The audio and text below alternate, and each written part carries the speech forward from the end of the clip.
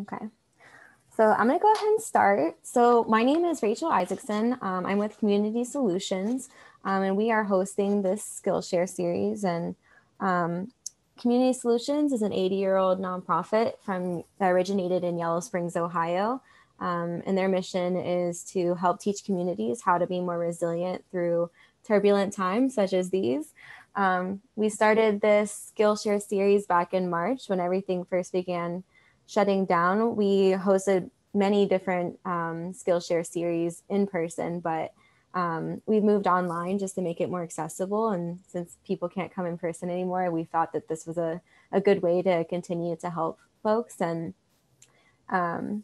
we've had many different people come around this region to volunteer their time to help teach what they know. And so we really are grateful that you're coming to learn and show support. And we hope to see you as we continue the series into the year. And I'm going to pass it over to Emma Jackson, who is our presenter today.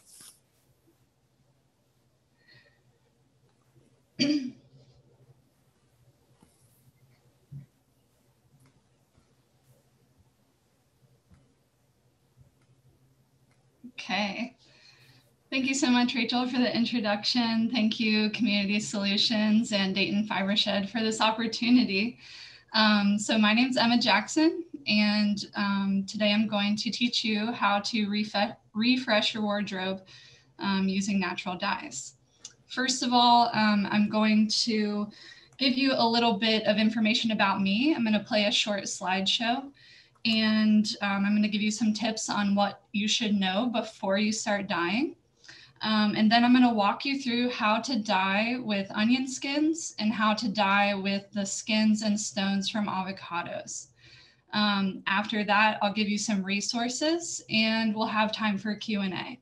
If you have any questions throughout this entire process, please use the chat to type your questions and I'll get to them as soon as I see them. Feel free to shoot questions throughout this presentation. I want this to be as interactive as possible for you. There's no silly questions, so please feel free to reach out to me. So first of all, I'm going to pull up our presentation here.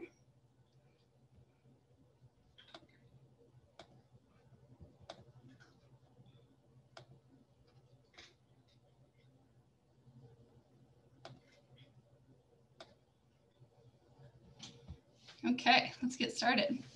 So I just want to start out by telling you a little bit about how I got here as a natural dyer. And I grew up in Dayton and always had a big background of art and music, was always really interested in a lot of different art forms. And my family really influenced me heavily in that way. After living in Dayton for the majority of my youth, I moved out to Colorado after college for about 5 years. And that is where I was first introduced to natural dyes. I actually started out as a weaver. My grandmother was a weaver and I was inspired by her to start learning that craft. And the world of weaving basically led me to learn about natural dyes. So my grandmother wove on a floor loom and did a lot of rugs and things like that, household items, but I'm mostly a tapestry weaver. So I weave a lot of wall hangings and things like that, and I'll show you one of those in a little bit that I did incorporating natural dyes. This picture is actually me in my garden in Colorado. The plant that you see most prevalently in front of me in this picture is actually indigo. And in the back are some dahlias. These are all dye plants. So in Colorado, not only did I have the opportunity to meet people who were involved in these crafts and learn from them, but I also had the opportunity to start growing my own dye plants, which really connected me to this craft and is what basically brought my passion to where it is today. it was a little bit harder for me to find people who were growing their own dye plants and then cultivating the natural dyes in that way. A lot of people will dye more simply or order the dyes pre-made and pre-prepared from the internet. But, you know, taking it from seed all the way to using it as a dye is something that was just really important for me to learn it step by step from the source. So since I moved back here to Ohio, I've also been, you know, I've continued to grow dye plants on a much smaller scale than I did on a farm in Colorado.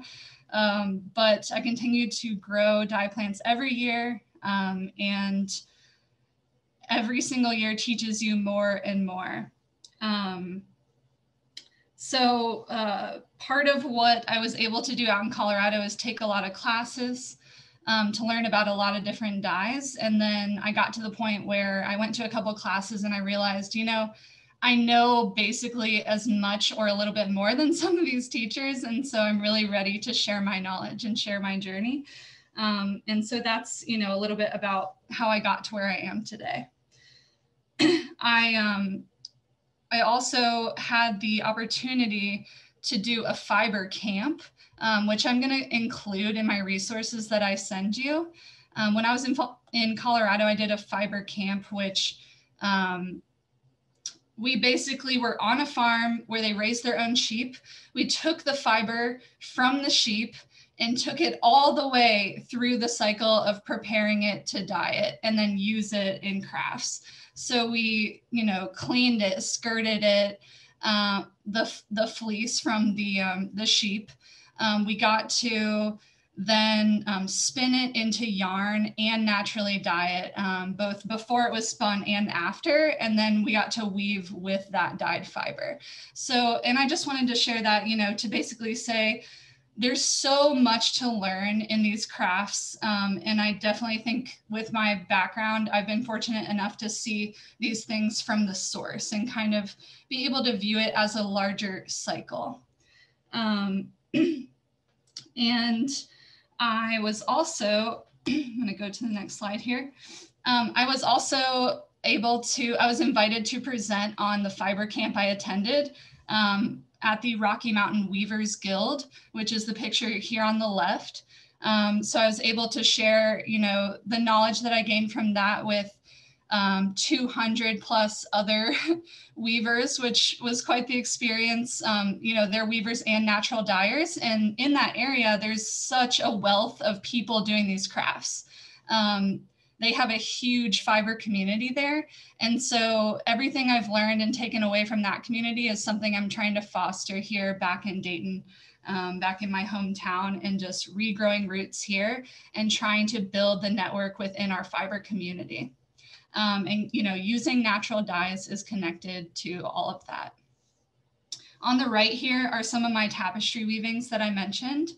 The small one on the left side, the bottom threads where you see the pink, that's all dyed with avocado skins and stones, which we're going to be getting into today. So I just wanted to give you this quick example of what that looks like firsthand.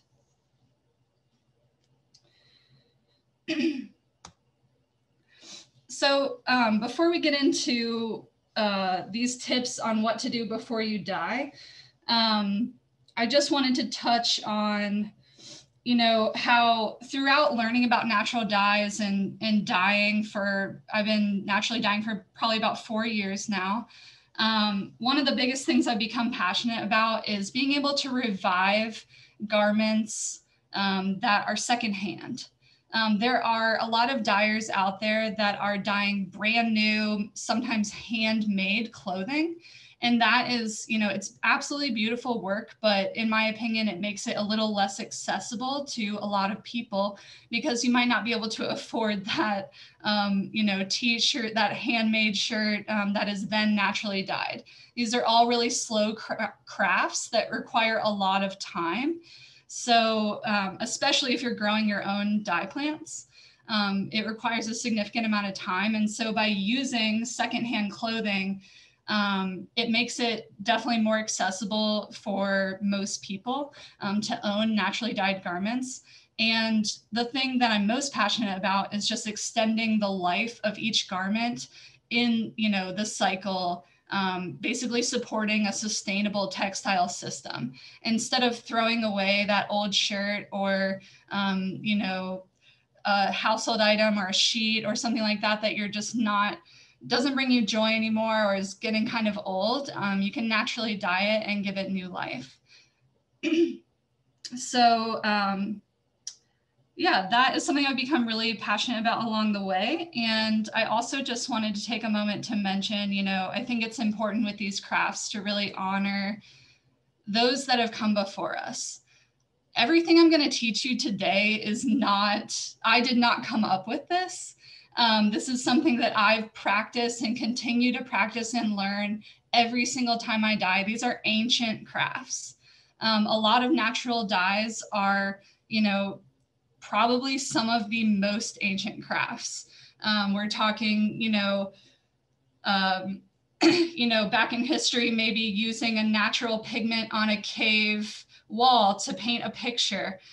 These are, these have been used by people, whether they happened upon them or whether they became a part of an indigenous culture for a very, very long time. And that is especially true with, some of the more involved dyes that we're not necessarily going to get into today. But I think it's important that if you want to start learning about natural dyes, to really take the time to honor all of those that came before us and made it possible so that I can teach you this, I can pass along these skills to you today. Okay, so let's get into it now. So before you dye, I'm just going to check on our participants here really quickly and make sure everybody is in who needs to be in. Okay. We have a question if you're ready for one. Okay, sure. Laura asked, do you keep the original labels and clothing that you are dyeing, or do you prefer to remove them and use your own labels? So that's something, I've thought about using my own labels. And I think in the future, I may start just making a tag to go on things that I've revived with natural dyes. But for now, I just keep the labels as is because most of my work is just small scale commission work, or I'm just dyeing things for myself, or, as gifts for friends and family. So it really depends on what you're doing with it. If you're going to be selling these products, then, it may make sense to sew on your little tag or attach your own label. Do we have any other questions so far? None that are stated in the chat, but yeah, if anyone has any questions, feel free to put them into the chat and we will be answering them throughout. Okay, so, before you dye, there are some things you want to keep in mind. First of all, natural dyes are things, that come from nature. Natural dyes are derived from something that is cultivated in nature. There's no chemical or synthetic components to it. So a lot of what we see in, if you go to the mall or go to a store, most of what you're seeing are synthetic dyes. And so natural dyes come from nature, come from plants, sometimes even insects. There are so many sources of color in nature. Even mushrooms and lichens produce different colors. And one of the most fascinating and exciting things about working with natural dyes is sometimes, you may have no clue just by looking at it what color is going to come out of this. So for instance, I'm going to show you today how to dye with avocado skins and stones. Those produce rosy pink, mauve, sometimes orangey, peach shades.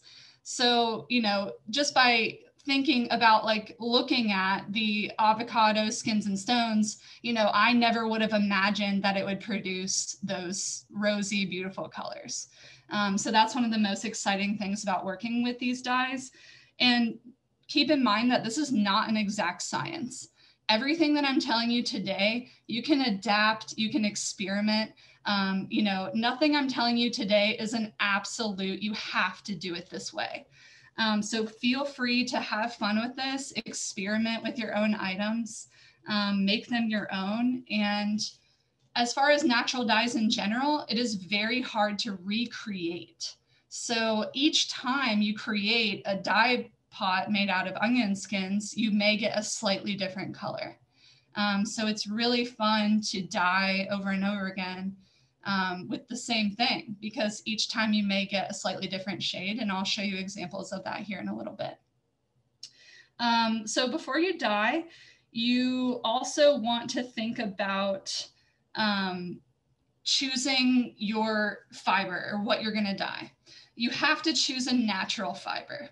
And what this means is choosing something that is made out of protein fibers or cellulose fibers instead of synthetic fibers. So read the tag if you need to on the piece of clothing, or try to make an educated guess about what you think you know, a piece of cloth or fiber is made out of. Protein fibers come from animals, and examples of those are silk, alpaca, Angora, like Angora rabbit, fur, sheep's wool. Wool is a big one, or cashmere. These are all fabrics that you can dye. And protein fibers in general are going to give you usually slightly deeper shades, and like a slightly deeper, yeah, I guess a shade or a depth of color is going to be a little more enhanced with protein fibers. I use primarily actually cellulose fibers, even though they tend to dye a little bit lighter, and cellulose fibers come from plants. And examples of those are cotton, linen, hemp, things like that. So I tend to use a lot of cotton, linen, blends of those two. The protein fibers I use the most are probably silk or wool. Those are also, you know, easier to find, especially when you're doing thrifted garments. It's usually easier to find, you know, cotton, linen, silk. The reason why we're starting today with onion skins and avocado skins and stones is because these are beginner dyes. These are a great way to get started, especially if you've never dyed before.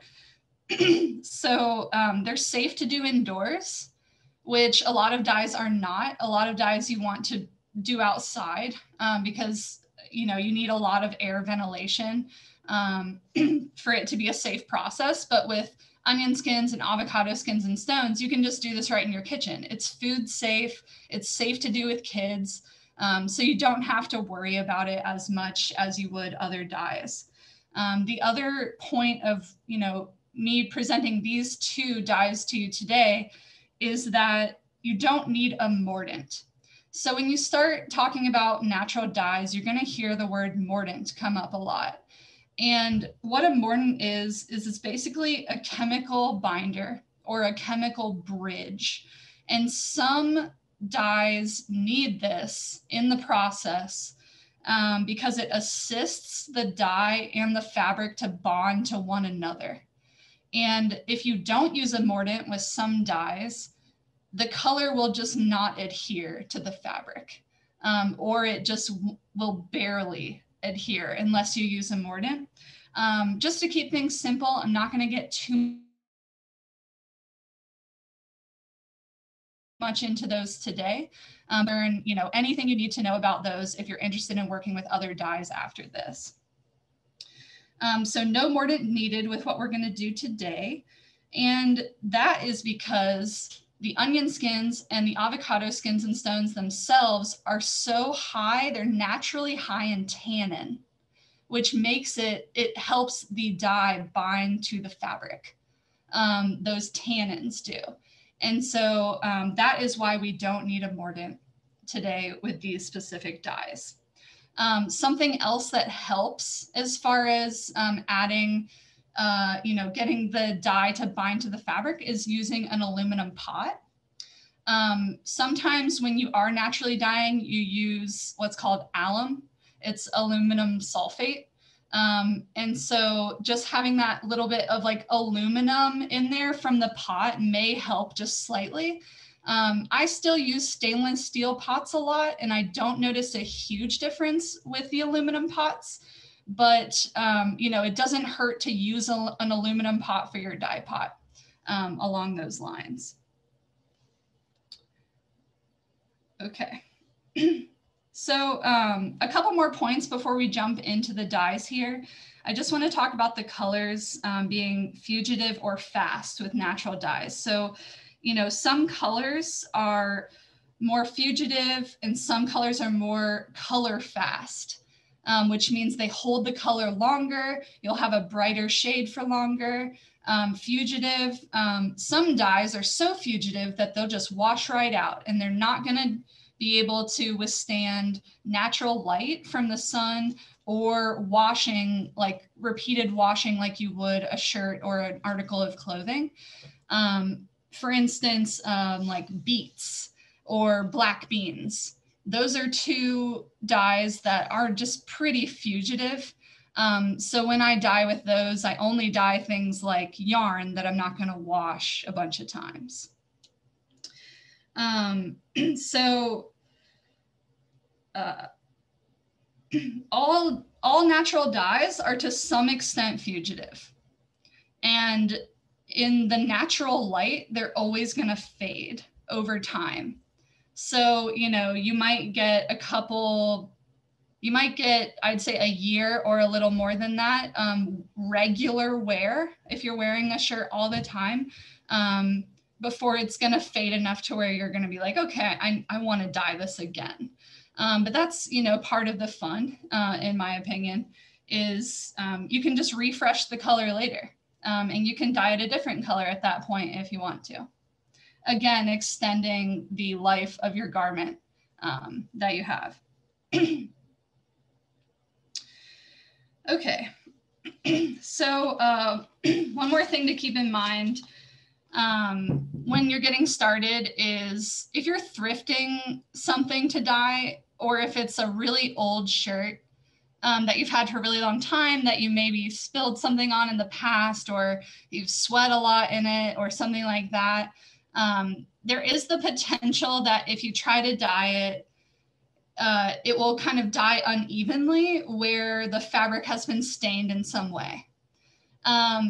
Personally, I don't really care about that. Like, I like the uneven markings. It makes the garment look really interesting sometimes. But if you are worried about dyeing something that's really old or may have some stains on it, you can always do what's called scouring first, which is a type of cleaning the garment. And scouring is basically a fancy word to just say simmering it in hot water with a little bit of white vinegar. That is how I scour things if they're really dirty. But honestly, for the most part, I don't really care about the uneven dyeing. So I just go ahead and wash them normally and then dye with them. So, okay, we're going to get started here, just walking through the dye process in a minute. One last thing before we jump into that, I just want to say, you know, these are slow crafts. We don't have time together today for me to go through every single step in the process with you because it takes time. And so this is something I'm going to walk you through each step in the process so you can get started today. And you can continue dyeing this weekend if you'd like. You can start on any other day and just hang out and listen if you'd like. But I am going to walk you through all these processes so that you're prepared to do this on your own. But these are slow crafts. So please take it easy. Try to keep it simple. You know, don't put pressure on yourself like you're not doing it the right way or whatever. Feel free to ask questions. You'll have the opportunity to reach out to me after this as well if you have questions while you're dyeing after this webinar. And so, you know, just keep it simple and fun. It doesn't need to be too technical and rigorous if you don't want it to be. Okay, So I am going to switch over here to start sharing with you dyeing with onion skins. So Rachel, could you highlight my other screen? Okay.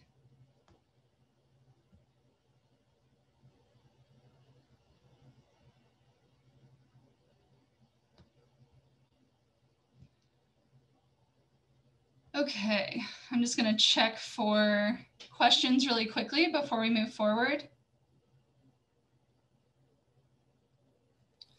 How much white vinegar goes into water for scouring? So it depends on how much water you're using in the pot. I usually, honestly, like I'm a pretty improvised dyer. So if I'm scouring, I'll just like put a little tiny slosh of vinegar in there, or, measure out about a tablespoon. Like, I think that would be plenty, especially if you have a gallon or two of water. And sometimes I scour without even using vinegar.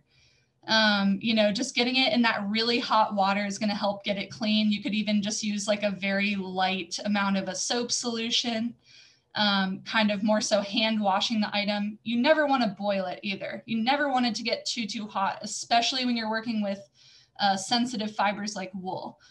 So you're just simmering it, just to help get some of that dirt and any staining or anything like that out.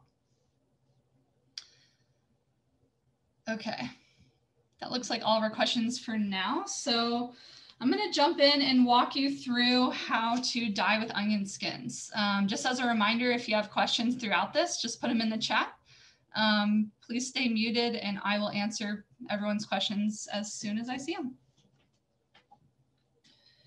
Okay. So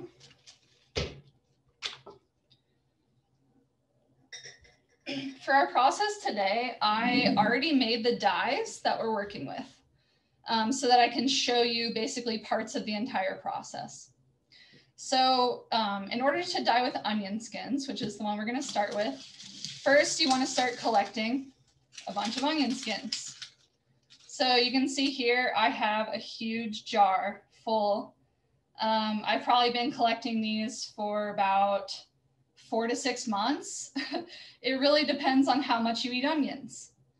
And some of my cousins and my mom, they really love my dye processes, and they've actually started helping me collect onion skins too.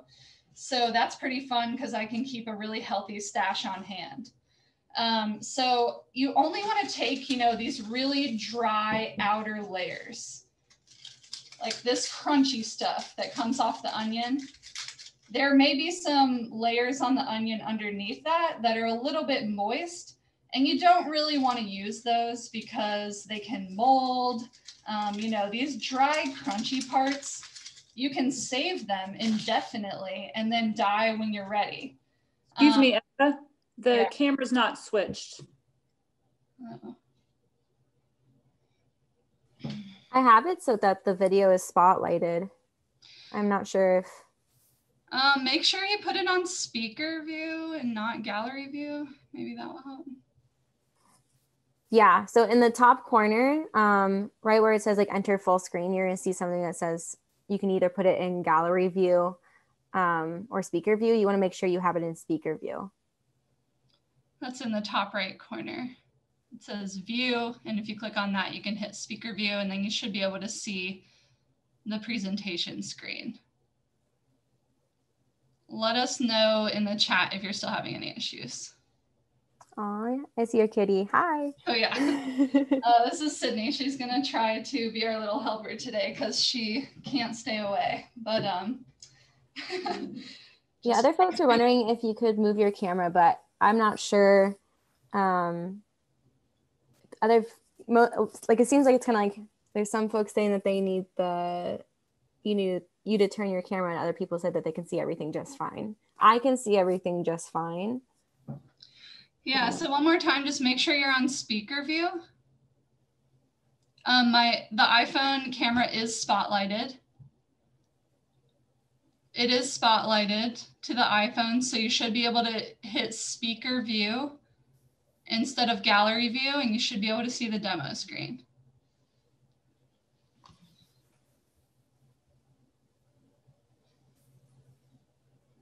Okay. It looks like some people can see perfectly. Again, if you have any questions or are still having issues, just let us know. And this is being recorded, and we'll be sending this out to folks afterwards too.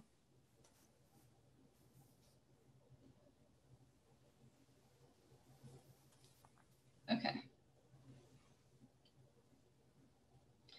Yeah, I'm sorry for anyone that's having issues. I cannot move the camera at this point, so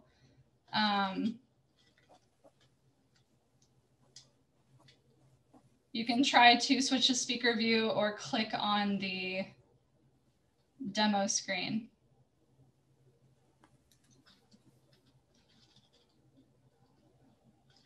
Yeah, this is being recorded and will also be sent to you afterwards with the demo screen spotlighted. So if you're having any issues, you should be able to play this back if you need to.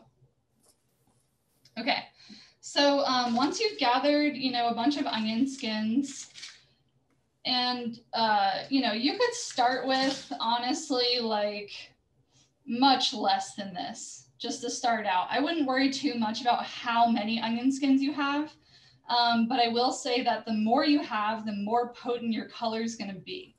So just keep that in mind. You can use red onion skins or yellow. You can use them combined without separating them, or you can separate them out and just have fun with it. See what slightly different shades you get by using red versus yellow, or using them both together.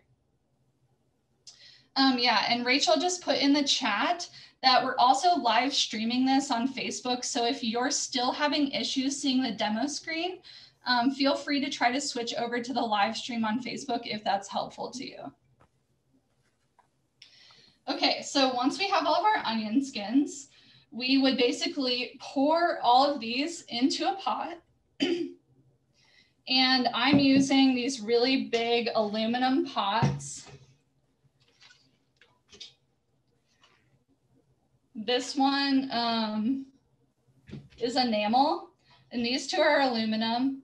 As far as the pots go, like I said, onion skins are food safe. So if you don't have a separate pot to dye in, if you're just doing onion skins and avocado skins and stones, you are fine. These are food safe things that you can just wash out after. But if you are able to find like a big pot, it works really well because you want your garment to be able to float around freely in here and move around freely once you put it in the dye. I've found, honestly, every single one of my dye pots at a thrift store or in the trash. So like this one was just sitting on top of a trash can. So these things are really easy to find. You don't need to spend a bunch of money on these supplies. So you pour all of your dried onion skins into the pot and then pour water over top so that all of your dye stuff is covered. And I usually, fill up my pot to about 3/4 of the way full so that I have plenty of water in there, because you're going to let your onion skins sit and simmer in here. So some of the water is going to evaporate off as well while it's sitting there and getting hot. So I like to fill it up pretty full so that I don't necessarily have to top it off too many times if I do at all. So once you have all your onion skins in here with the water, you basically are just going to simmer it on your stove or your, electric stovetop, whatever you have. You just want to simmer it, never boil it. And you can do this from anywhere from an hour to a day. I mean, I have let onion skin or dye pots sit on my stove and simmer for an entire day before. It also depends on, if you have other stuff going on, this is a good passive process where you can just set a timer for it and walk away.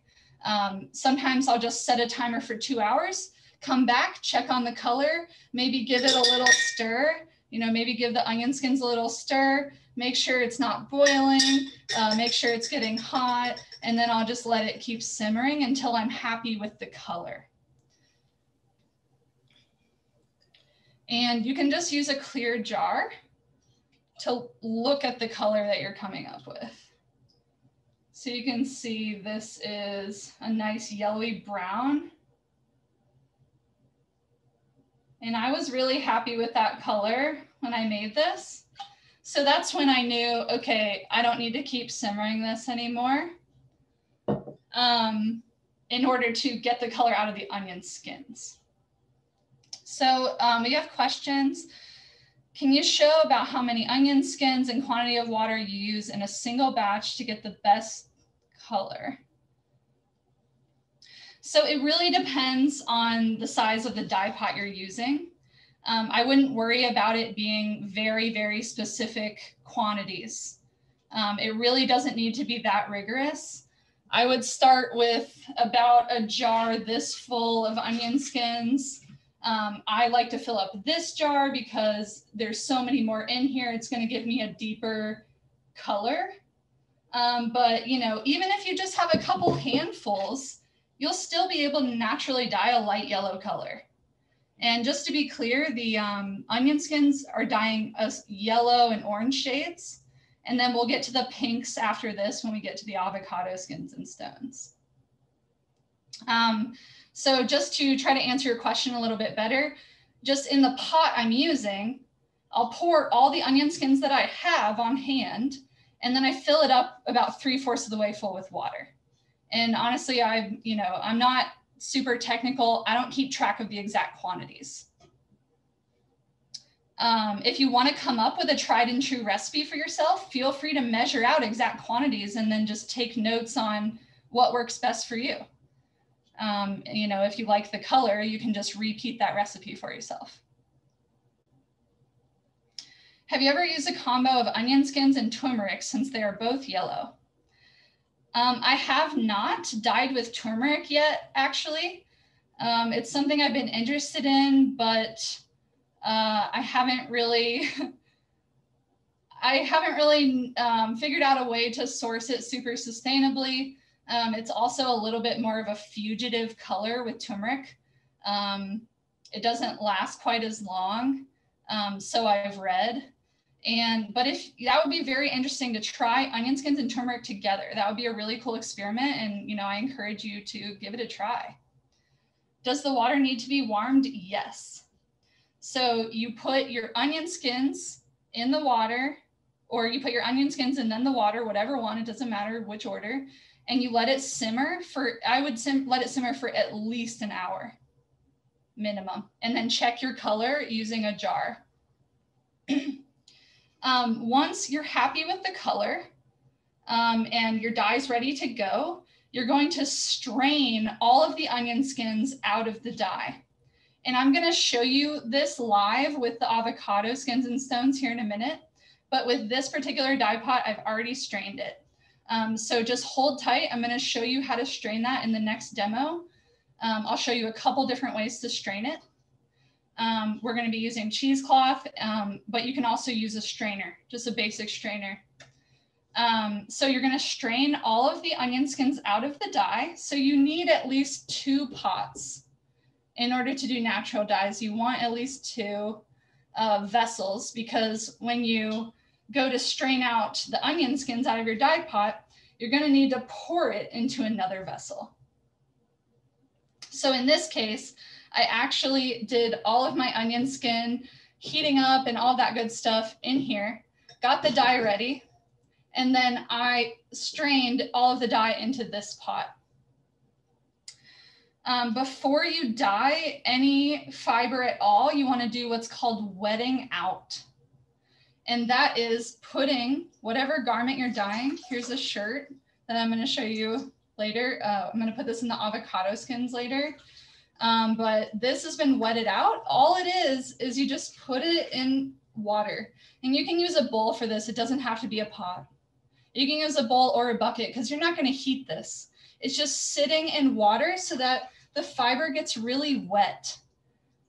And you want to do that because before you put it in the dye, you're going to wring this out completely and then put it in the dye. And because it's already been wetted thoroughly, then it takes in the dye much easier. So, and I would wet out your, put your garment or whatever it is you're dyeing in the water. Make sure the water is high enough to cover it completely and let it sit in there for at least 10 to 15 minutes. There have been times when I go and prep a dye and then I go prep my fibers and I just leave them there until I'm ready to dye. So, I mean, you could let it sit in there for as long as you want, but I would do a minimum of 10 to 15 minutes. As far as the question, have you ever tried using garlic skins? I have not done garlic skins. I would not expect them to yield any color because they are so white and really, really thin. But that's the cool thing with natural dyes. You could try anything. So, if you feel inspired to try garlic skins, give it a try. Let me know what comes out. Okay, so as far as the next steps with the onion skin dye pot, you have now strained all of your dye into this pot. There's no more skins in here anymore. And the dye is still warm, from when we had it on the stove. And then I'm gonna go ahead and put in whatever I wanna dye. Just put it right in the dye, and then you're gonna keep it on the stove and let it simmer. This is especially important where you don't want it to ever boil or get too hot. It really doesn't take much. Some people, and I've done this as well, some people will just in the summer months go put this outside in the sun and just let it solar dye instead of putting it on the stove. It doesn't take much heat in order to get the color to, bind to your garment or your fiber, but it does take some heat. And so right when you put in your fiber or your garment, you might notice it starts to take color, but then it won't really get the full deep color of the dye until you simmer it in there for a while. And again, I would let anything you're dyeing simmer for a minimum of an hour, if not more. Yesterday, I had things simmering in this dye pot for probably 4 or 5 hours on end because I was just doing other things. And I just, like I said, set a timer for 2 hours, come back and check on it. And then whenever I'm happy with it, I will take it out. Sometimes I leave things, I'll simmer it all day in the dye. And then I'll just turn off the stove and let it sit in there all night while the dye cools. And then in the morning, I pull it out. And that's actually my favorite way to do it because it's taking it very slowly. And then you're just giving it the utmost time to get all that good color.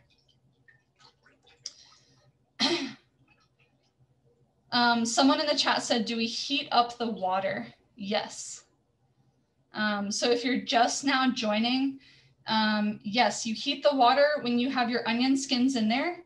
And then after you strain it out, after you strain out all the skins and you're just working with the dye, yes, you heat it again. And you're always just gonna simmer. We just want a little bit of heat. So like I said, this has been dyeing since yesterday. So, let's pretend that I just turned this off last night. It was simmering all evening for a few hours. And then this morning, I came up to my dye pot here and, this is a vintage napkin that used to be white. So you can see this is a very nice deep orangey color. And I do not get this orange color every time I dye with onion skins. A lot of times it is a very pale yellow. So, this is a very nice color that we got out of this. This, I believe, is a linen cotton blend. Just by feeling it, I can tell it's not pure cotton. So, cotton versus linen versus silk, they're all going to give you slightly different shades in the same dye. So this is an example of a cotton linen blend. It's just a vintage napkin or handkerchief. So after I'm happy with this, so I want to take it out of the dye. So what I'm going to do is wring it out as much as I possibly can. And then I'm going to rinse it under water. Just take it to the sink and you can rinse it until you see the water coming out clear, until there isn't any more like yellow color coming out of it. It is totally normal to see some yellow color coming out of it when you rinse it. So just rinse it really, really well. Another even more eco-friendly way to rinse your dyed garments, and I like to do this a lot in the summer when it's warm and I can do this outside, is just have a bucket or another vessel full of water, and you can just dip it in the water and then pull it out and let the water just fall out of it. And that way you're just dipping and then lifting up, dipping, lifting up, dipping, lifting up, and you're rinsing it that way instead of just having a continuous stream of water going from your sink. So that's another option as far as rinsing after you've dyed. So after we've rinsed, I just hang this up to dry on a drying rack. I only air dry these nice dyed things. And depending on what it is, if it's just, you know, an old cotton t-shirt, I might just throw it in the washer and then throw it in the dryer. But for most things, right after I've dyed them, I just hang them on an air drying rack. It's also very important to note, don't hang your freshly dyed items in the direct sunlight because that is going to cause it to fade. With that being said, I definitely have hung my dyed garments on a clothesline before to dry. I kind of learned that the hard way. Some dyes fade so much quicker than others in the natural light. But that's just something to be aware of. If you do hang it in the direct sun, it's going to fade the color a lot. And this color you see here, this is wet. Once this dries, it's going to look slightly lighter than this. And that is true with all natural dyes. So when you pull it out, it's sometimes really exciting to see, oh, look at the depth of this color, but you have to keep in mind, it's going to look a little bit lighter than this when it's done drying. And I actually already dyed another one of these and dried it. And I have that here. So look at that. This is wet and this is dry. This is the same dye. This is the same fabric. These are the same napkins. This is so much more orange when it's wet. And then it's harder to see this on the camera. It still has a little bit of an orangey hue to it, this dried one, but just look at how different the color is after it dries. So you want to stay tuned when you're dyeing, you know, give it some time and then see what you really come out with after it dries. If you're like, oh, this is too light and you want the color to be deeper, just try to dye it again. And you know, over dyeing it, you may get a deeper color. So I'm going to go to the chat really quick and check on our questions. Is the dye reusable? Yes, this is an excellent question. You can dye in this same dye pot until you're not getting color anymore. Until you try to dye something and you pull it out and it's not working. That means your dye is exhausted. And so you're welcome to use it as many times as you want. In this dye pot alone, I dyed these two napkins. I dyed this sweater that I'm going to show you here in a minute. And I also dyed this headband. And this is a little sample, a little cotton piece of t-shirt. I just cut up a t-shirt and I use these as samples.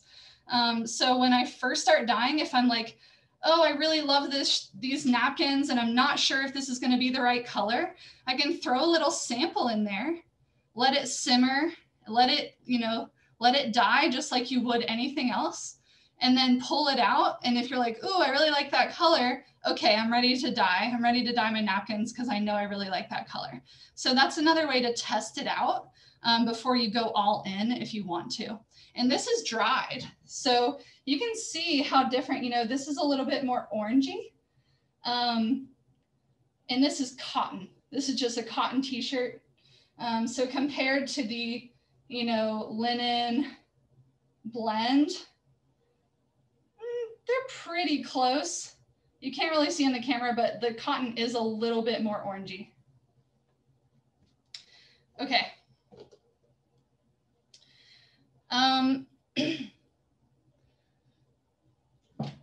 The next question is, do you ever store dye liquor in the refrigerator to use later? And if so, how long will it last in the refrigerator? That's an excellent question. Yes, I have stored dye in the fridge to use later before. I would not leave it in there for more than like a day or two, because just like any food, it's going to eventually go bad.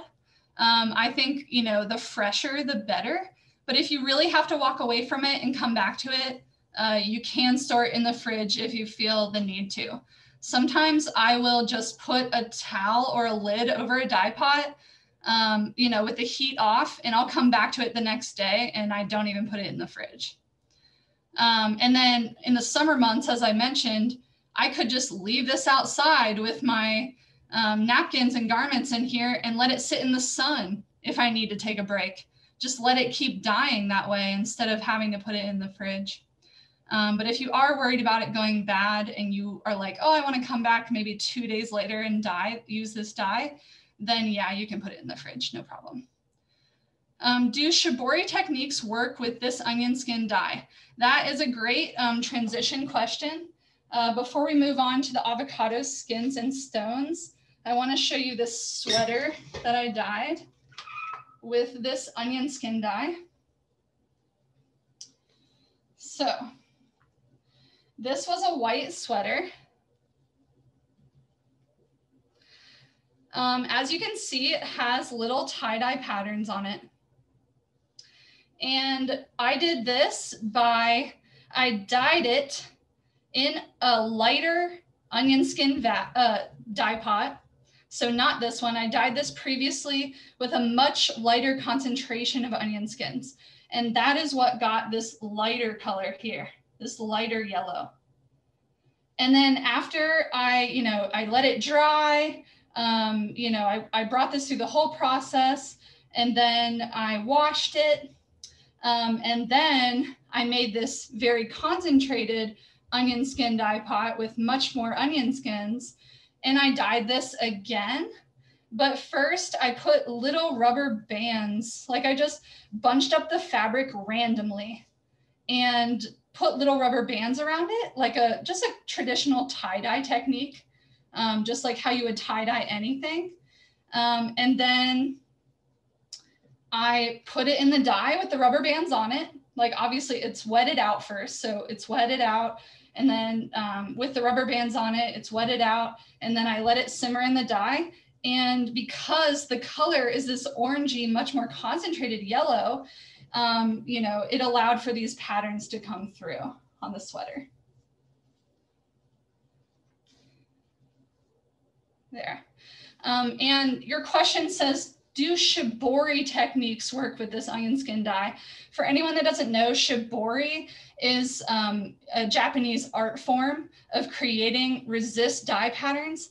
I don't claim to know shibori. I don't know that practice. It is another ancient craft that I just want to take a second to honor. That's not what I'm trying to do here. I am not proficient in shibori, but I just experiment and make these little tie-dye patterns, or use random objects to try to create resist patterns. So a little bit less involved than the practice of shibori. Okay, so for the sake of time, I'm gonna move us on to avocado skins and stones. And I'm gonna show you a little bit more of that. I'm going to switch out the dye pot here really quickly.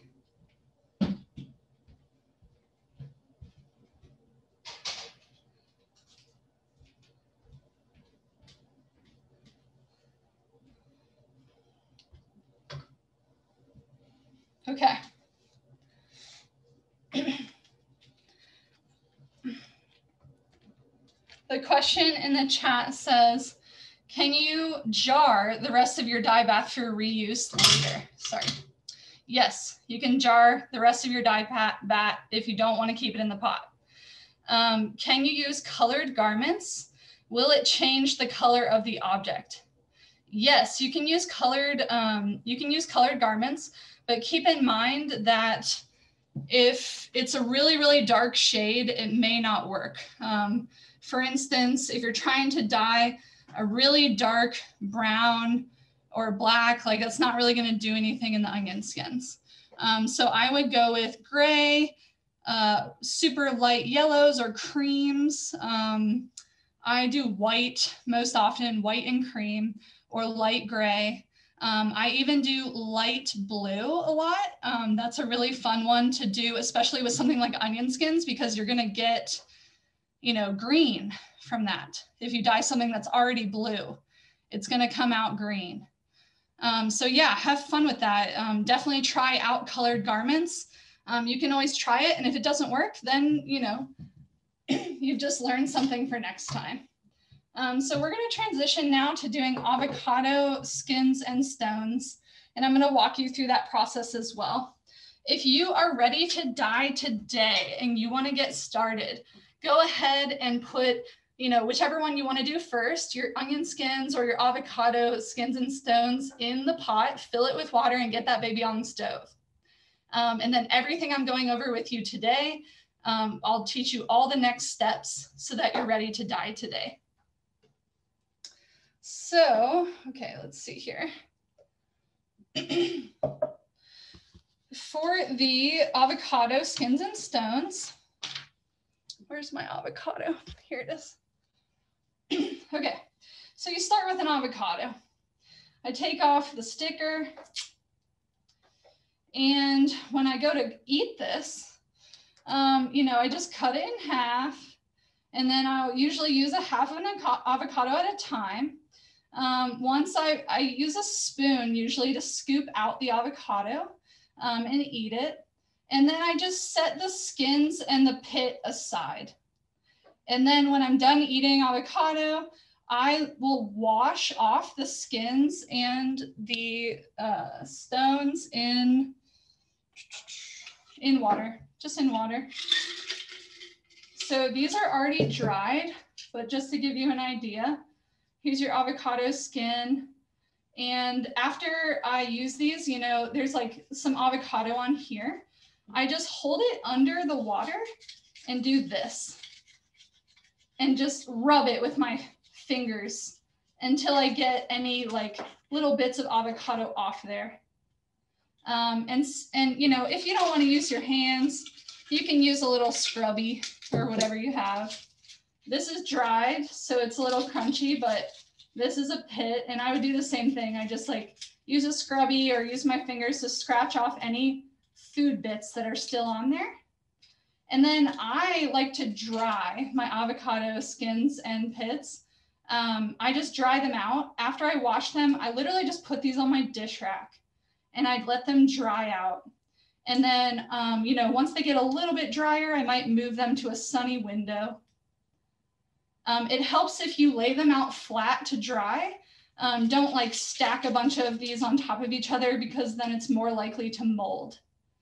If one of your avocado skins or stones molds, that's fine. Just get rid of it. If you're not going to dye right away, you can get rid of that and just save your other ones. I can never salvage all of the avocado skins and stones, though I may want to. Usually one or two of them mold, and you can just compost that or throw it out. So once you have, I'd say, even 5 or 6, I would start with 5 or 6 avocados worth of skins and stones. If you don't want to dry them out, you can freeze them. So I know a lot of natural dyers, I prefer personally to dry them out. And then once they're completely dry and I know they're not going to mold, they've been sitting out and drying for days on end, I keep them all in a jar until I have about this jar full. Once again, I'm not a rigorous dyer. I just go until I'm ready to dye pretty much. So if you want to just do, 4 to 6 avocados worth of skins and stones, and then just like with the onion skins, you're going to put them in the pot, pour water on it, and you're going to let that simmer. Let it simmer for, with the avocado skins and stones, I would recommend simmering them longer. I would recommend doing a minimum of maybe 2 to 3 hours of simmering your dye stuff in the pot. Let's see here. I'm just going to check the chat for questions real quick. I assume we're not able to dye today if we have not pre-soaked fabric. Well, you could just put your fabric in a pot of water right now while we're talking, so that you can get started here after you've let your fabric wet out for about 10 or 15 minutes. So that doesn't mean you can't dye today. You can definitely get started. But these are slow crafts, so we can't do it all together today. But feel free to get started while we're talking, please. So the next person says, I have several months worth of avocado skins and pits. They were scooped out, but I wasn't meticulous about rinsing or scraping off every tiny particle. At the bottom of the bag, there's some mold. Does this matter? I would throw out the ones that are moldy. If I were you, it probably is not a great idea to simmer that in your kitchen. I would just save the ones that are in good condition and try to dye with those. Also, if you're doing something like, you could just buy 5, 6 avocados, make a big pot of guacamole, and then use the avocado skins and pits right then and there on that day to dye. You don't have to save them for a long time like I do if you want to do it all in a day. I just only go through about a half an avocado or 1 avocado at a time, without making guacamole. When you're just using them for your toast or whatever, you go through less at a time. So that's why I like to dry them and save them. But if you want to just make a big pot of guacamole, use a bunch of avocados, and then prep it and throw them right in the dye pot, go for it. Do you have to use both the skins and the stone? That's a great question. No, you do not. You are going to get color variations. If you use the skins only or the pits only, you might get a slightly more pink dye pot. You might get a slightly more orangey, like peach dye pot. So it's variable. So each time could be different. But you can choose to use only skins if you want to, or only pits if you want to. I just love using both because it's more dye stuff, which means you're going to get, a deeper color the more dye that you have. So do we put salt or vinegar or anything else to soak the fabric? No, I just wet it out in water. If you want to wash or scour the fabric before you wet it out, that's a different process. And I'll give you resources that you can look into on even more ways to scour or wash before you get to this point. But just when you're just wetting it out, it's just water. Okay, so back to the avocado skins and stones dye pot. So I simmered this dye for about, honestly, probably 5 or 6 hours yesterday. So there are just a bunch of skins and stones in here still. All my dye stuff still in here. But I wanted to see what it was going to look like before I strained it out. And I wanted to be able to show you guys a sample. So I put a few really small things in here. And this is also to show you, like, you can put your garment or your fabric or your fiber in there with the dye stuff. If you want to make it crazy easy and just throw it in there with it, you don't have to strain it out. Just go for it. But you should know that it's going to take you longer to wash the garment afterwards because little pieces of the avocado skins and stones are going to stick to your fabric. You also might have a little bit more uneven dyeing if like parts of the dye stuff are just sitting on the fabric. but I think it's fun to experiment with. So maybe try it both ways. Just, you know, it's whatever works for you. So, but I am going to strain this out. Here is a little tiny wool. This is a little wool ball that I put in here. It was white and it just came out like a tan. But this is something that I've been working on, just dyeing a bunch of different colors of these little wool balls, like all different colors. And I like to use these as samples because they're so small. And so that gives you an idea of what wool is going to look like if you decide to dye wool in this dye pot. So these I'm eventually going to string, like sew them into a little garland. But here's a good example of just some wool balls. That's another really fun thing you could dye. And then the other sample I put in here is when you buy sheets, sometimes they come in this fabric case that is like, you're never really going to use it again. You just, you know, pull the sheets out of it and then you just have this random Velcro thing that the sheets came in. So I decided to dye this because it was really pretty. This is white. This was white when I put it in there, and it already had this little embroidery on it that would match this color.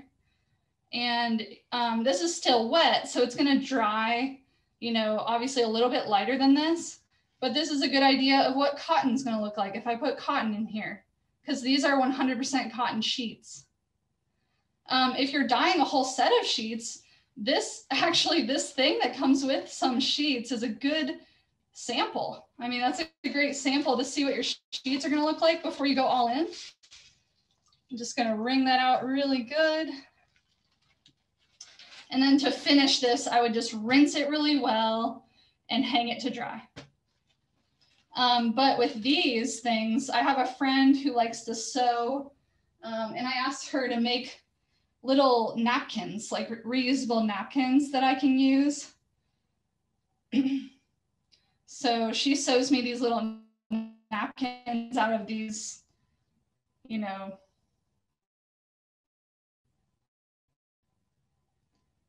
I'm just pausing for a second.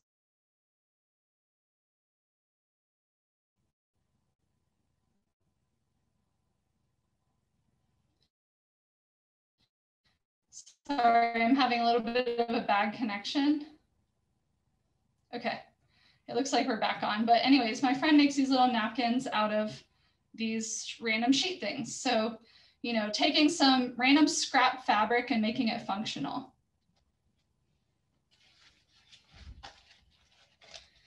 Okay, so as far as straining out, the questions say, do you mix the dye mixture periodically as you are simmering? Yes, I come back and check it every hour or every 2 hours. I use this spoon, this slotted spoon to dye with, and I like to mark all my dye tools with this pink duct tape, just so I make sure, you know, I'm not going to mix up my dye tools with my kitchen tools. Even though we are dyeing food safe today, that's just like a good tip or best practice. But I do come back and stir it every hour or so. And then with the avocado, sorry, a really quick tip before we strain this. The avocado skins and stones, as you know, the stones you put in there are really big, and I like to simmer them until I can break them apart a little bit. Like a bunch of these are in little pieces, these stones. And honestly, you know, I would maybe even simmer this a little bit longer. And then I use a potato masher to, once this is, you know, has simmered for quite a while, a few hours, the pits should start to get soft enough that I can put this in here and just press down on the pits really hard and break them up into little pieces. And the more surface area you have of the dye stuff, the more color you're going to get out of it.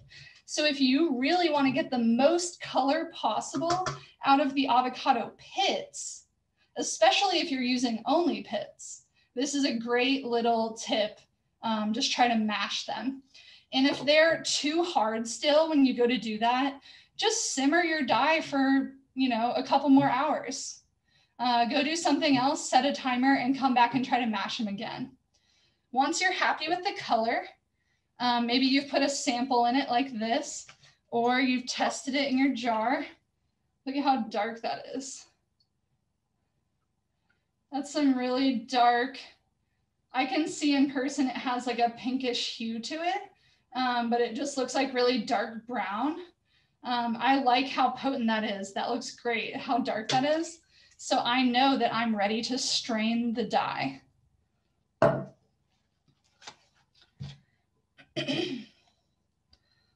Okay. So in order to strain this, I need my other vessel.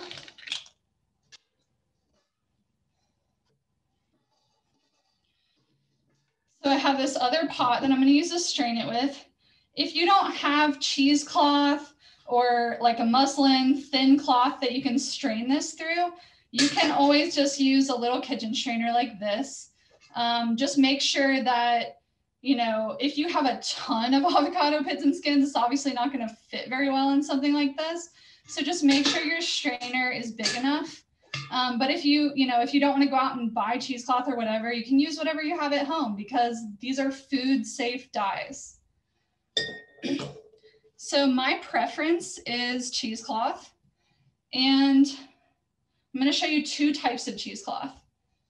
This is just like the random cheesecloth you get at Kroger's that costs $4 in the utensil aisle. I've used this so many times that it's like ragged and it doesn't look like anymore like it does when you buy it, and it's really stained because I just use this over and over again. I wash it and then use it over and over to dye. So this is one kind of cheesecloth. And then another kind looks like more like this. And this is a little bit nicer material. It's actually 100% organic. So I've been trying to, you know, buy a little bit nicer cheesecloth when I can. But to strain this, I'm just going to use, you know, this is folded.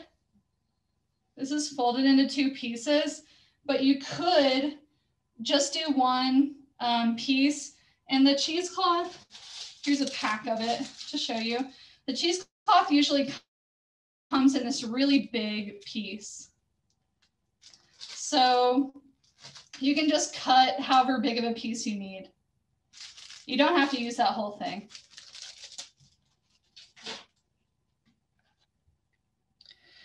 Hey, Rachel, I just want to check in really quick and make sure you can still hear me all right.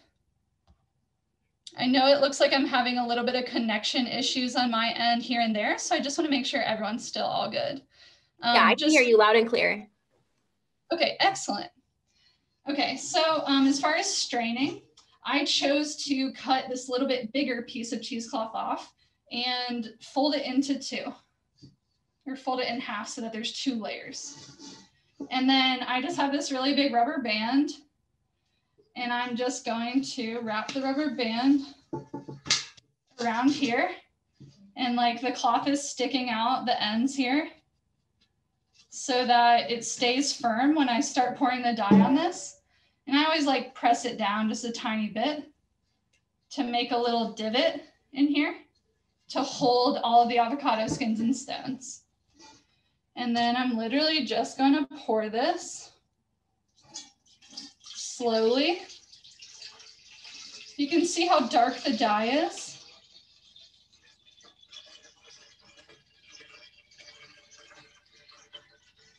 I'm just going to pour this really slowly. The dye stuff's going to start coming here in a second.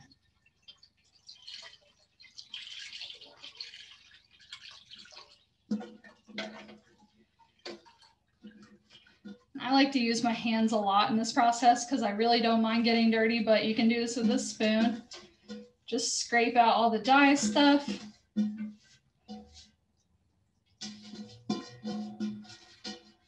And all that dye stuff that's sitting on top of this cheesecloth now is just dripping. You know, all the dye is dripping through this cheesecloth into the pot. And you can actually see there's like all these little tiny pieces of avocado stones in here because I tried to mash these up. So these I've really mashed into smaller pieces. Some of them are just halves like this, but there's a lot of really small little bitty broken up pieces in here that have been mashed, which is just going to give me more color.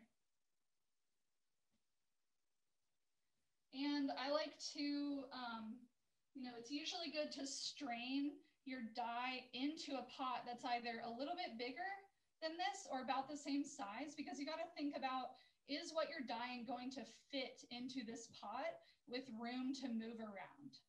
So you don't want your fabric or fiber to be super constrained in the dye pot. You want it to be able to move around in the dye freely. So just think about that when you're choosing your pots. Hey, Emma. Yeah. For some reason, the audio is now quieter, and I'm not sure what happened or why, but.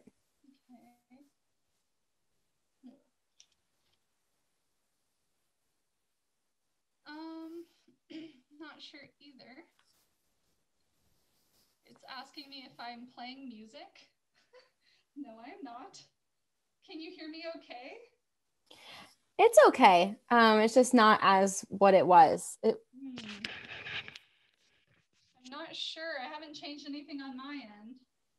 Yeah, it didn't seem like it. Well, I just wanted to see if there's anything that could be done. Okay. Yeah, sorry, I'm not sure. I haven't changed anything. If you're having trouble hearing, you know, try to watch what I'm doing here. Yeah, people are saying I can't hear you now.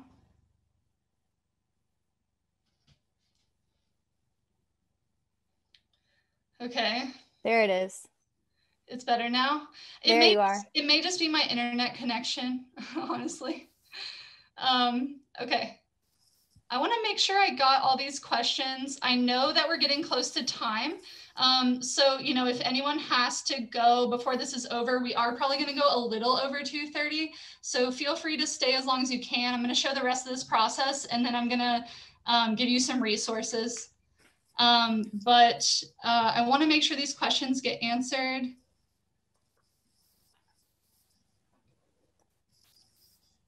Are the dregs okay to put out into a compost pile? Yes. With any natural dye, you can compost it when you're done. Even sometimes if I don't feel like using the dye in some other way, I'll just pour the entire dye pot on my garden. It's like basically like a compost tea. These are all really natural things that you can just pour into your yard. When you're done, you can put the dye stuff in a compost just to make it as sustainable as possible. Okay, so now that this is strained out, I'm just gonna, you know, very slowly, I've got my fingers around the rubber banded part here. And then you just gotta make sure it doesn't like fall in. So I could try to grab like several sides like that. And then you're just gonna take it all up into a little bundle. And then I'm gonna squeeze this a little bit. Make sure I get as much dye out of this as possible. And it's actually like not much is coming out of this, so it's already pretty strained. And then this is something, you know, you can pour this stuff into a compost pile and then wash and reuse your cheesecloth. I'm just gonna set that there for now. So we have our dye in here. And so, you know, ideally this is still warm from when you simmered the pits and skins. If it's not, that's perfectly okay. You're gonna have another opportunity to warm it up here in a second. So now I'm going to, you know, you could put it back on the stove at this point, get it on low heat, ready to simmer again. This has boiled down so much to where the dye is less than half right now. So, you know, ideally you're gonna wanna have enough water or liquid in here that it covers whatever you're dyeing. So if you have to top it up off with water, that's fine. You know, do what you have to do, pour a little water in there. As long as your fabric is covered, you're good to go. So let me show you with this shirt. I have this shirt completely wetted out. So I'm going to wring it out as best I can.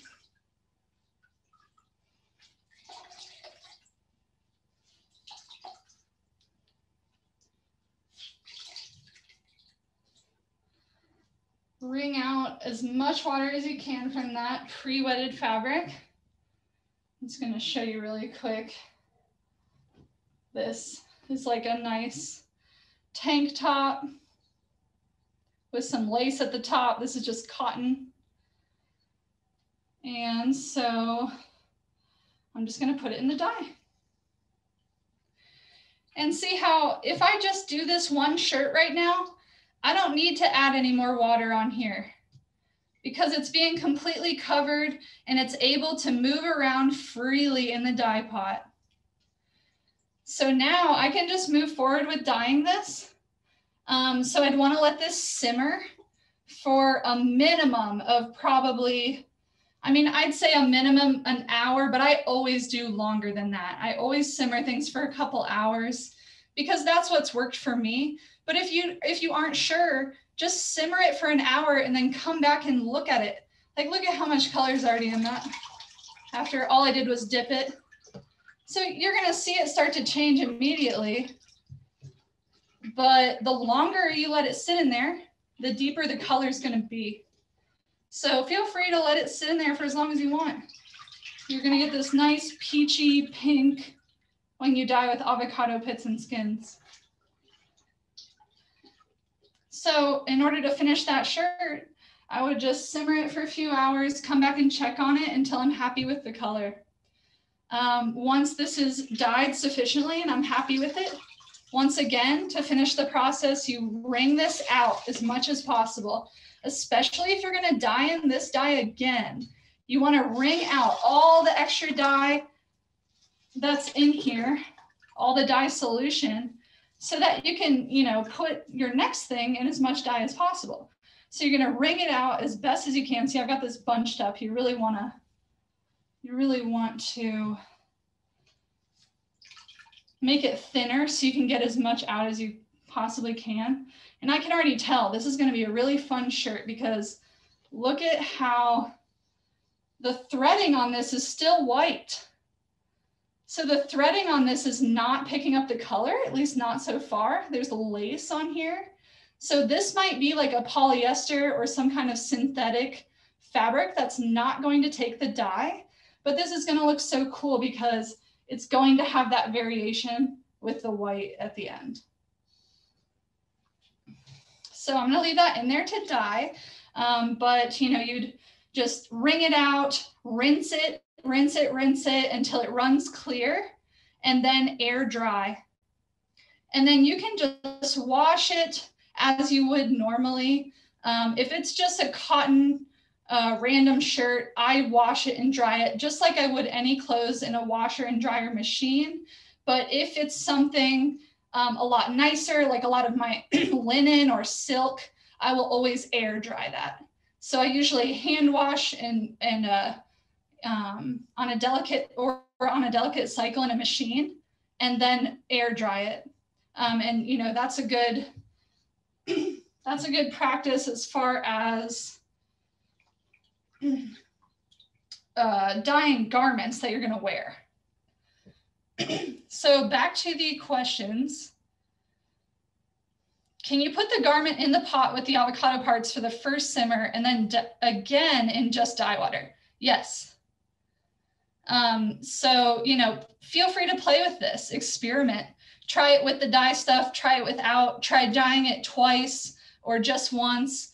I mean, you can try dyeing. I've dyed shirts 5 or 6 times with avocado pits and skins because I wanted it to have a deeper color and I wasn't yet satisfied with the color. So I just kept dyeing it until it got deep enough you know, until the color was deep enough that I was happy with it.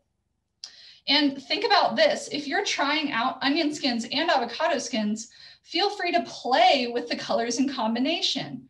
You can dye something with onion skins and then over dye it with avocado pits and skins, and it's going to give you more of an orange because you're combining yellow and pink. And you know, you can try the fun like tie-dye patterns with that, because if you put little rubber bands or something that's going to not allow the dye in, if you put tight rubber bands on there, it's going to create these patterns with the different color variations. So, you know, have fun with it, try it, try over dyeing, try dyeing with both. You just want to let the garment dry. You know, you'd want to take this all the way through the process with avocado pits and skins. And then if I wanted to then dye it in yellow in the onion skin bath to get more of an orange, once it dries and it's completely done, then I would restart the process, wet it out again, and completely, you know, restart with the onion skin dye. So you don't necessarily want to, you know, go right from one dye to the other because you're going to contaminate your dye. You still want to rinse it and dry it, take it all the way through the process first.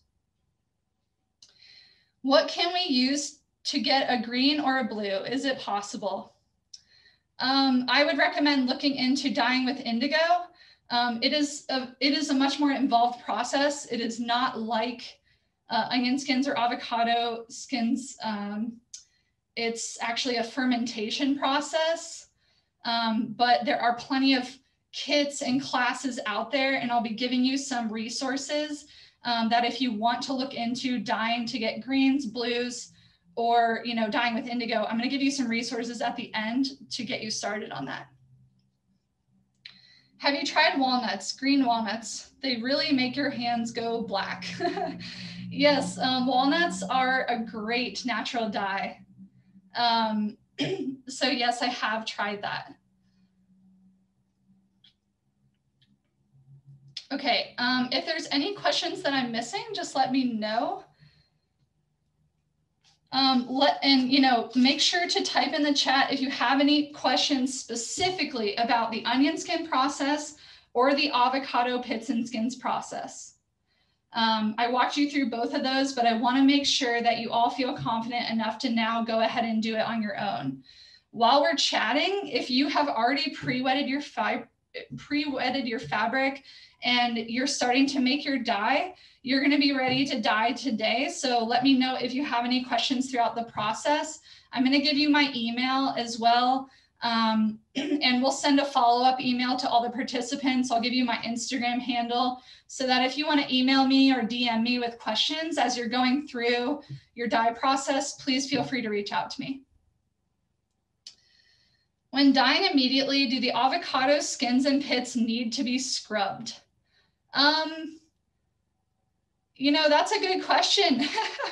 I would, you know, maybe be curious to try it without scrubbing and see what happens. I don't think it would hurt, but it might be a little bit more messy, like if you have little bits of avocado floating around in there. But if you're going to strain it out anyways, it probably doesn't matter that much. Like I've said throughout this, just go ahead and experiment with it. Try it, see how it goes. And then whatever works best for you, you can just repeat that process. So it is 2:30. I'm going to show you some resources. I'm going to keep taking questions. And I'm going to show you a couple of things that I've dyed. But, you know, we have reached an hour-and-a-half point. So if anyone needs to go, thank you so much for being here. We are going to send the recorded webinar out after this with my presentation slides. And my presentation slides have a list of all the resources that I'm recommending to you here in a minute. So if anyone needs to go, thank you so much. We'll send you all of that. But, you know, feel free to stay tuned because I'm going to keep showing you a couple things here. Okay, so let me move some things around.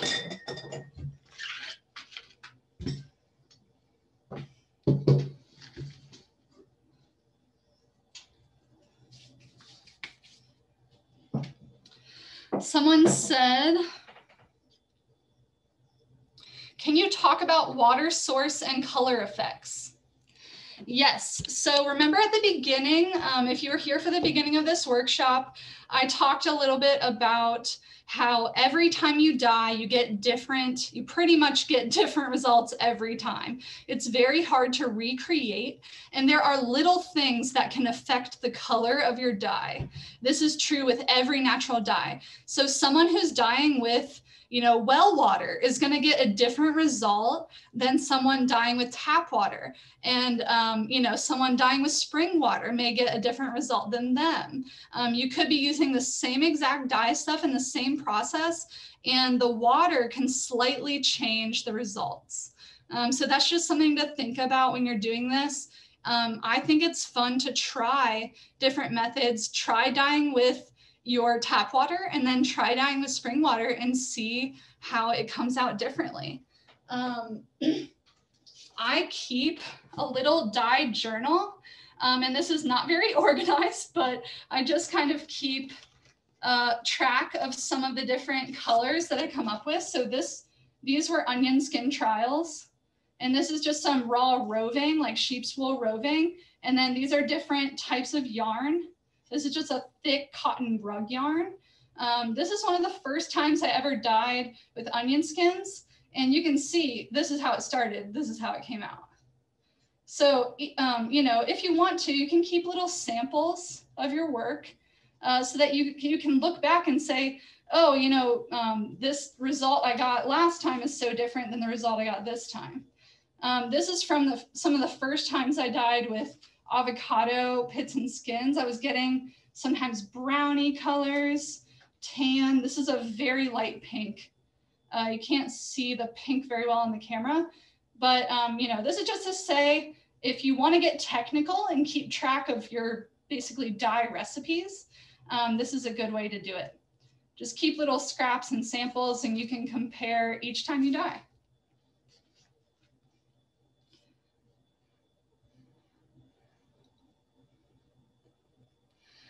Can I make my dye with avocados and onion at the same time, like mix them together in one dye bath? That's a good question. I would be afraid that I would just get brown.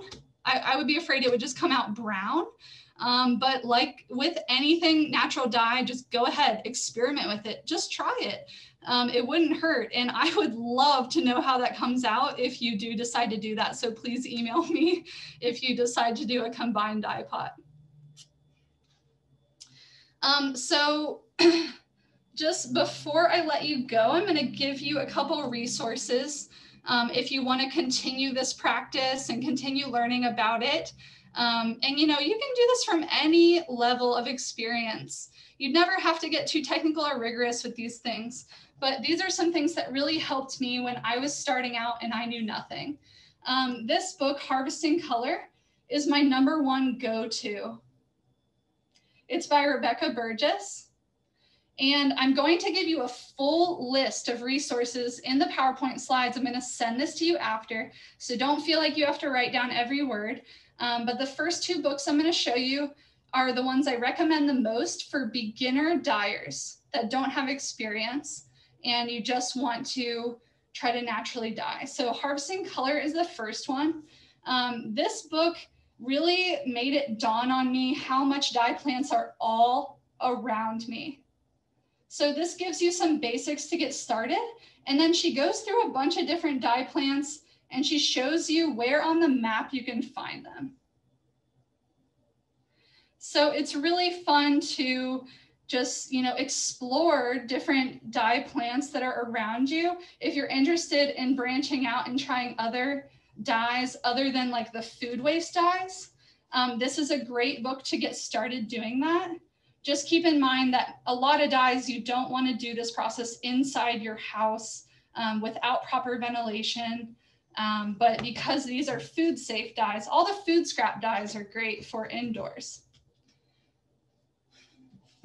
The other book that is great for beginners is the Natural Colors Cookbook by Maggie Pate. And Maggie, she's a great natural dyer. She Also has a pretty awesome Instagram page with the things that she dyes. If you just look for Maggie Pate, it will come up. And this is like a cookbook, so she focuses primarily on food. So, and it's broken down by color. So she'll do yellows, and then she'll go into, you know, like neutral tones. And see, she has little crafts in here. This is from fennel feathers. And a lot of these dyes do require mordants that we did not get into today, but she has there's a great source of information on mordants and getting started with that in here. She has a recipe for a natural mordant, so you don't have to use like harsher chemicals. She has a recipe in here for a rust solution that can act as a mordant. So this will have everything you need in it to get started with any dye, even if it includes a mordant. And then this book as well. So these two, I would recommend for any beginner just getting started. And then a couple others, if you want to get even more into natural dyes, this is the Plant Dye Zine. This is a new publication by Rebecca Desnos. And I really like this one because it gets into these different crafts that you can do with plant pigments. So they go through creating like watercolor paints with botanical sources and flower pressing and things like that. There's a bunch of different recipes in here from a bunch of different women and craftspeople. And this is a bit more involved, but it has great ideas for if you don't want to just pour out your dye like outside or something when you're done with it. This has great recipes for ways that you can use what's left of your dye pot when you're done to make things like paints and to continue using it. If you are interested in learning more about fiber shed, this is also a really important book. This is also by Rebecca Burgess. She's the one that wrote the Harvesting Color that I showed you earlier, this one. So Fiber Shed Dayton is part of why I'm presenting to you today. And if you don't know about Fiber Shed, it's basically an organization that has chapters all over the country and probably the world actually for that matter. And it's basically about a fiber shed is the same concept as watershed. It's basically fiber local to your area, just like these, you know, different dyes or dye plants are local to your area. I consider, you know, the garments that I thrift to be local to this area. So any fiber or dye that lives out its life locally within your region is basically part of your fiber shed. And this book goes much more in depth into how that like sustainable textile systems incorporate makers and farmers and bring local communities together to create the sustainable systems.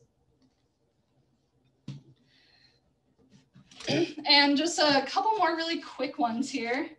This book is very technical, but it's a good one. Wild Color by Jenny Dean. It's a good one if you want to get more into the science behind natural dyes.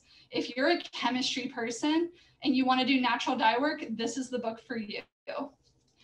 It also has a wealth of knowledge on mordants, and it breaks down each plant and the different colors that you can get using different mordants and modifiers. So it's really amazing to see from some of these plants just how many different colors are possible. This book is super simple, but I think it's great for artists who want to work with natural pigments. And this is by Sasha Dwyer. It's a new book called Natural Palettes. And it basically is a very simple representation. So this is spruce branches. It just gives you a really basic description of spruce branches and what you would do with them, and then gives you basic color palettes. And this is also based on using mordants and modifiers. But if you use nothing, like this is the color you get. So she always shows the basic color as well. This is tansy, for instance. Without a modifier, you're going to get this light green.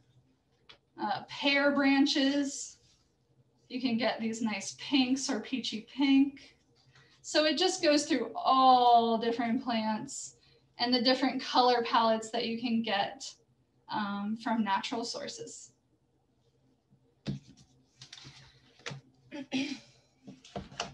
I'm going to check back on the chat here really quickly, and then I'm going to show you some things that I have dyed. And then that should be it for today.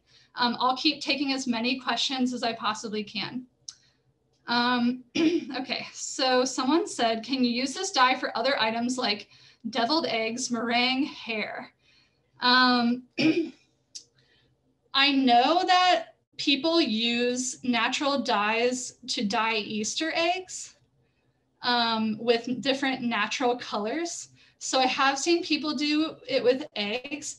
I don't know what it would be like with deviled eggs. That would be really fun to experiment with. I think turmeric, if you think of turmeric as a natural dye, think about how yellow your food gets when you use a lot of turmeric. So I definitely think it is a possibility that you could use these, but there might be even better sources to use with food that would taste a little bit better and give you color. As far as hair, I really don't think that it would adhere to hair, but it's food safe, so I guess you could try it if you wanted to. And she says, I assume you could dye yarn similarly to the fabric. Yes, of course. As a weaver, I am almost always dyeing clothing and yarn. Again, they have to be natural fibers. You can't dye synthetic yarns using natural dyes. It has to be cotton or silk or hemp or any of the natural cellulose or protein fibers that we talked about in the beginning. Okay, and just really quickly, I'm going to show you a couple more examples of things that I've dyed. So this is that sweater that I dyed in the onion skins that I showed you earlier. These are all from the same dye pot. And then you saw this vintage napkin I did with the onion skins as well. Those are all from yesterday using the onion skin dye pot that I just taught you how to make. But then another time I've dyed with onion skins, I got more like this yellow. So I just wanted to give you another example of just like how different this can come out. It might have been a lower concentration of onion skins, but really I don't know exactly why. It could have also been altered by the water or the type of pot I was using. This is also a linen blend. And this is just scrap fabric that I can use for anything. Here is a vintage doily that I dyed using onion skins. So these are really fun. You can find these vintage doilies in a lot of thrift stores or vintage stores or just your attic. I have had a lot of these passed down in my family too. So this is something really fun to dye. And a lot of vintage fibers or fabrics, you definitely want to consider washing it pretty well before you dye it because because they're so old, they can tend to have more stains or color variations. But you could just simmer it a little bit in hot water if you're worried about it. Otherwise, just go for it and see how it comes out. So that's another example of something you can dye with natural dyes. This is a silk little bandana. So once again, it's this nice pale sunny yellow. It's not really the orange like came out of the onion skin dye pot that I just did. Silk is really, really, really fun to work with natural dyes. Here is an example of when I have dyed some yarn and roving with natural dyes and then wove it into a little weaving. So this is actually wool roving, and that is what it looks like before spinning into yarn. So before you spin fiber into yarn, it just looks like this chunky, fluffy roving.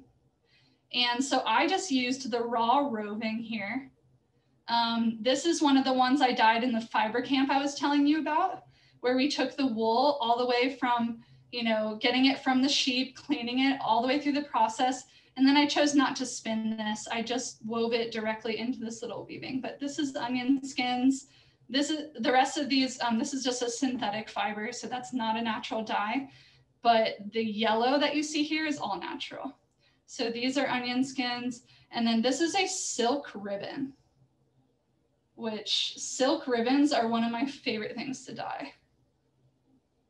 It's so light yellow, it's like a golden color.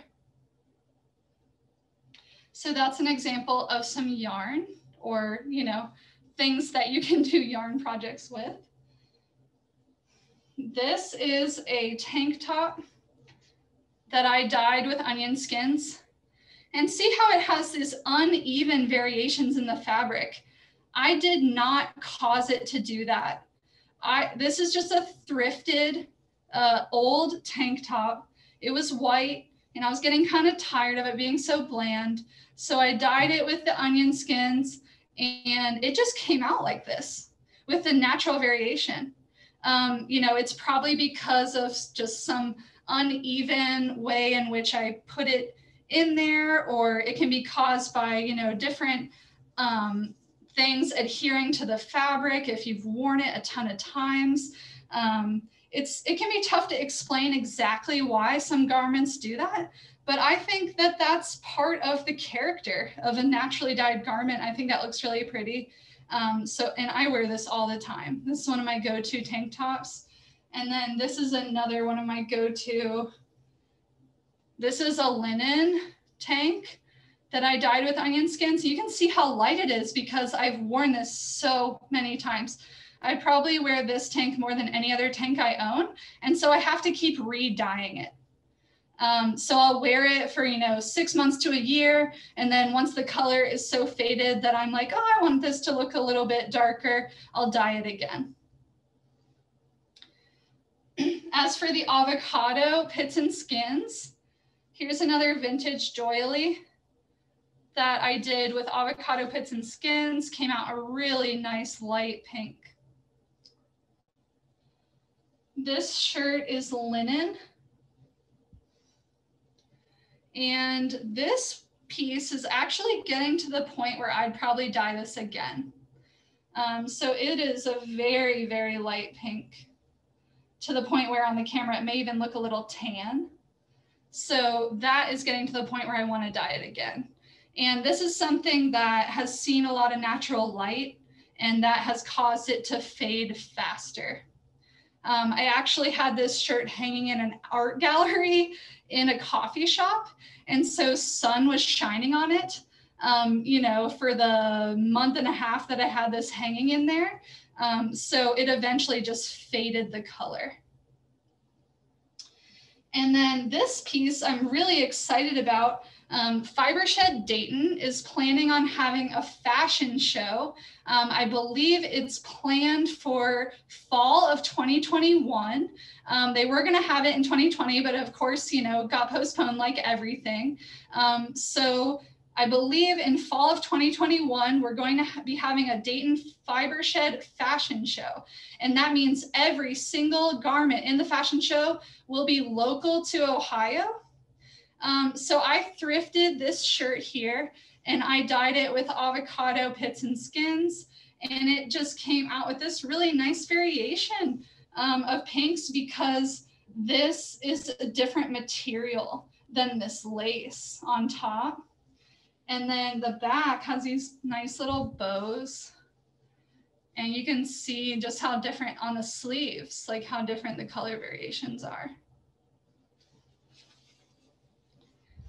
So that's really fun.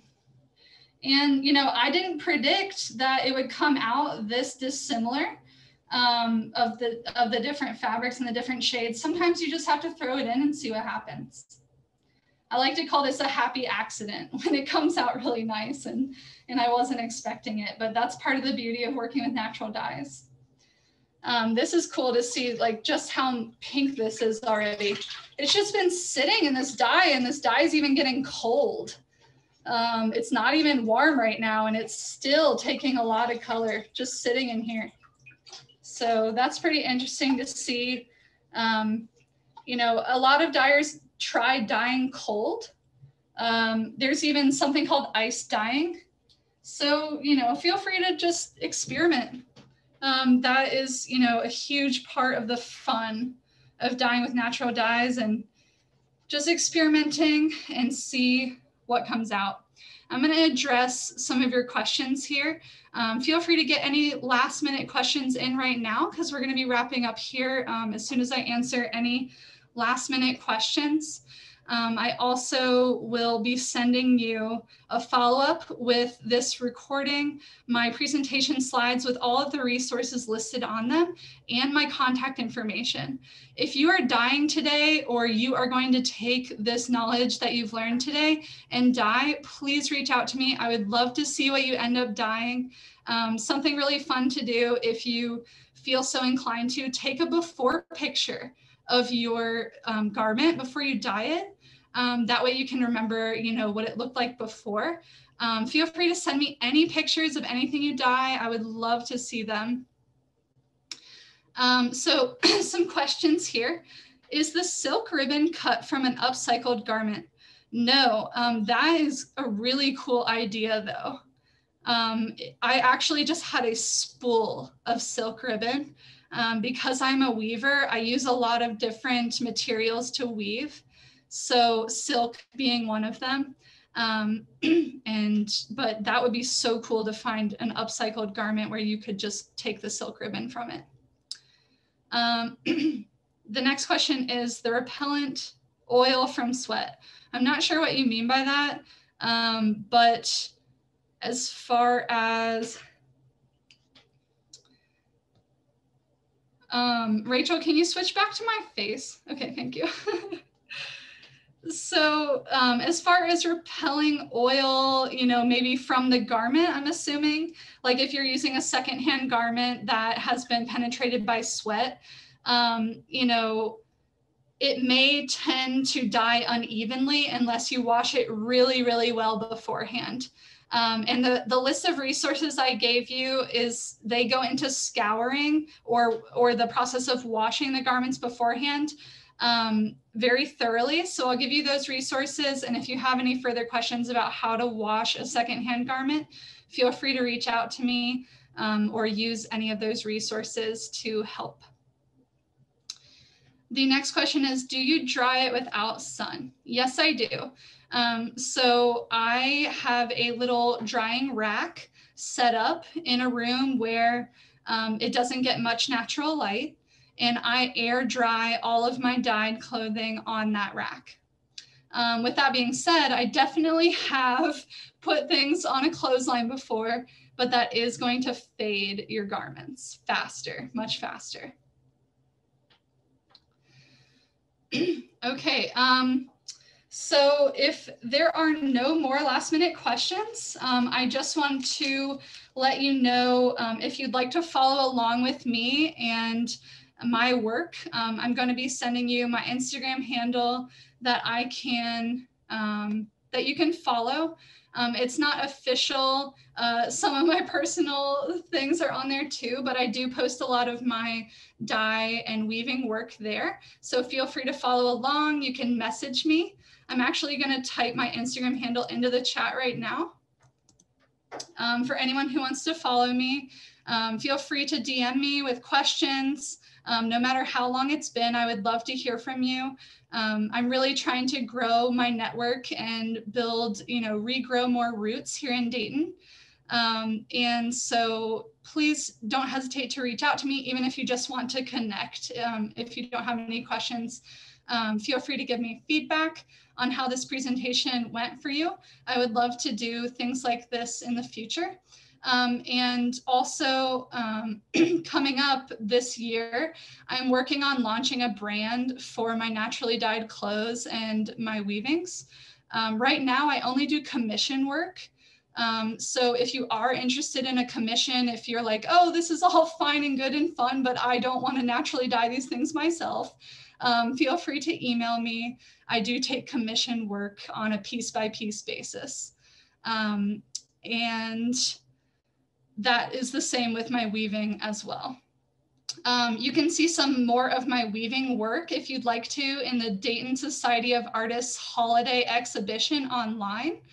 I think that's only going on for a little bit longer, but if you, I'll see if I can include that link when I send you out all the resources, if you'd like to see some more of the weaving work.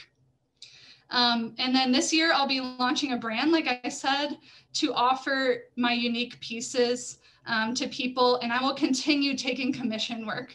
So please stay tuned. I'll keep you all updated, and I'll have the participants' email list so I can keep you all updated on what happens from here. Including that anything going on with the Fiber Shed, including the fashion show coming up later in 2021. And the last question here, do you have a name for your brand? Yes, so I mentioned to you my grandmother is a huge inspiration for me in learning how to weave, which led me to natural dyes, and her nickname was Focha.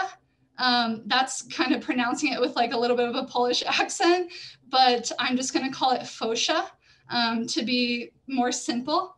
And it's spelled like, I'm going to type it in the chat here, F-O-C-I-A, Focia.